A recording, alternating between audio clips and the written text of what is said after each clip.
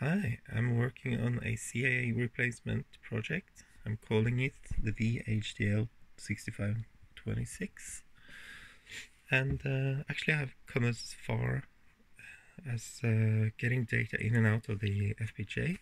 And now I'm making a cartridge. I had to learn assembly language on the C64. And yeah, I'm getting far on that now.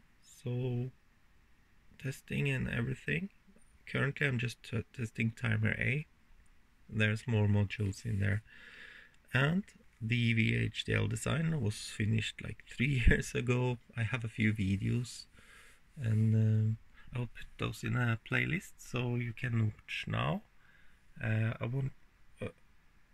think you should watch those before you watch my next video, which will come out shortly. I have a broken voice, I don't know why. So please stay with me there. So